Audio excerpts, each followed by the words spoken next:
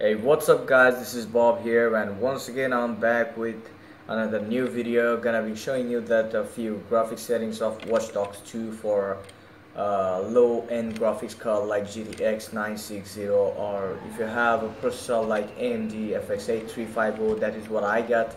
So in this video I'm going to be showing you some tricks.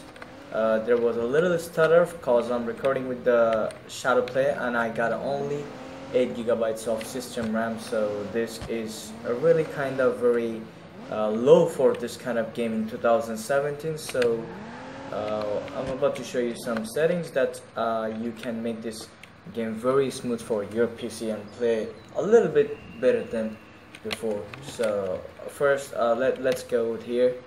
So when you go to settings, so what do we see here? These things are like this. It's staying at 1080 pixels, so you might not want to change anything else, and you never want to turn on VSync. So here we go for quality. So you can see that I have set my geometry dust to medium, and then train is at high. So low improves a little bit more performance, but I have set it in a way that it won't ever go below 30. So that's fine. I guess I don't want to go below 30, so I want a little bit balanced graphics and settings. So here you see that vegetation is set to ultra.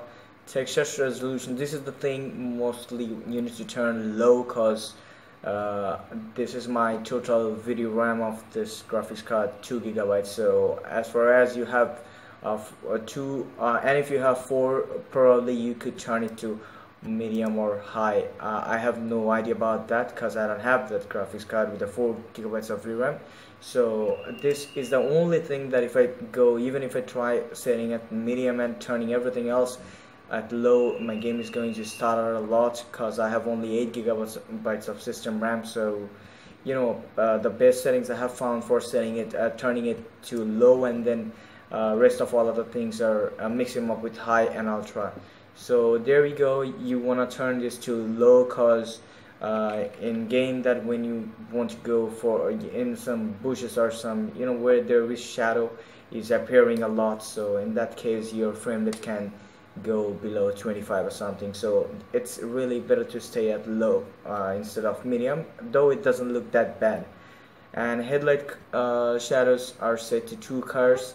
I think this is enough. So water is high or low, didn't affect for my system. I don't know about you, you can try going low or high, so it depends on your PC. And reflection is high. It looks really very odd that if I try to put it at low, because if I go on low my car has no reflection or something. It's kind of glossy. I mean it's kind of matte. So the car doesn't look good at all, so I would always love to keep it at high at any cost. So screen space reflection is kind of thing that when you put it off, there will be no reflection on the street. There will be very little in a few places like splatter, water and all, but very high makes it really awesome look, so I want to keep it high. So though it's fine for the system. And San Francisco fog can put your frame rate low, or in certain places that it really hits your performance, so it's fine without this. You can even see this while you play the game. And depth of field, it's better to turn off for a clear view in this game. Make sure to keep your motion blur on. It doesn't matter whether you put it off or on, doesn't affect on your performance, so it's always better to turn on, cause for being smooth gameplay and all. So bloom, but as you wish, I haven't found a lot of difference turning off and on, so I kept it on.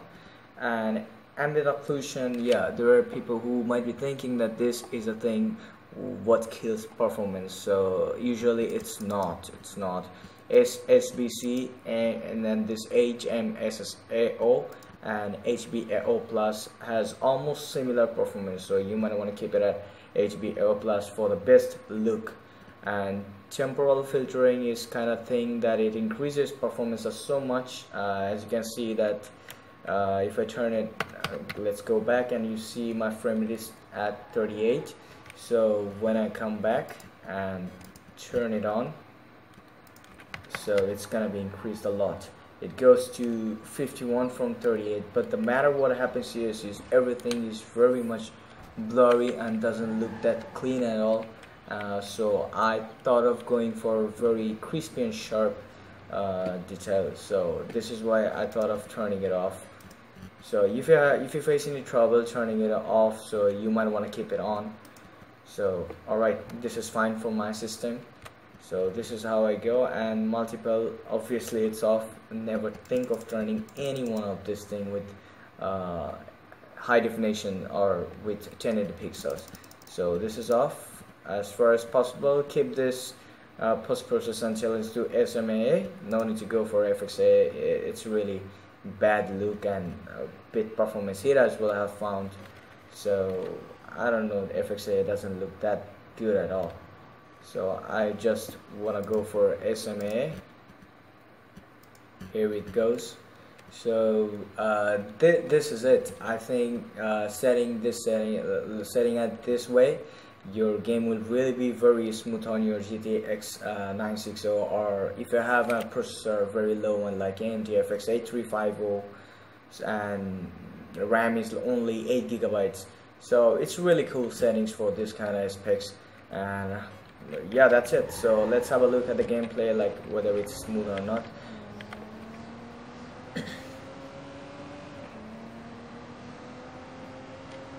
So as you can see that while I'm going around, going so fast, and there is no stutter at all, and it's really smooth. So there are people who might be thinking what happens in a city. So yeah, that's it. It went to 28 because I'm recording, and when I go back to the city there is no stutter. Yeah, there was one that was because of my recording apps of Shadowplay. I'm not even using SSD. It's only a hard drive, so it can stutter while I record. So okay, fine, here we go. So we are back in the city right now. We see lots of shadows, and then it's bit lots of vegetation things and all, and still we see no differences in performance or lag or stutter. It's really smoother. And the other thing I have to tell you before starting your game, you have to change this over here. You need to come back to NVIDIA Profile Inspector. You can download it, try googling out, or I'm putting the link in the description below. So here, this is the thing, maximum pre-rendered frames. You might want to keep it at 4. Usually it's always at use the 3D application settings, but for this game you want to keep it at 4, because this is what I have found for making it smoother. Or else if I try even 1, the game is really stuttery. So it's really good staying 4. And rest of other things, yeah, this is another thing. Texture filtering, try to keep it at clamp instead of allow, because this increases performance. I have found it, I experienced it. And this power management goes to prefer maximum preferences, performance. So this is fine, and rest of all other things are as it is. I didn't change anything else over here. So yeah, that's it. And if you want a very stable frame rate and smooth gameplay experience, so you might want to keep it at 33 with these apps. And you go back,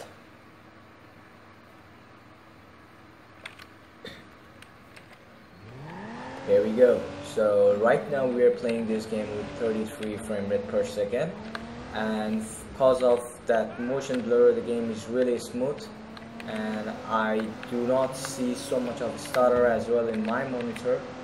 So I think it's really gonna be fine for your system. And it could be even same for similar card of AMD as well. I don't have any idea about AMD.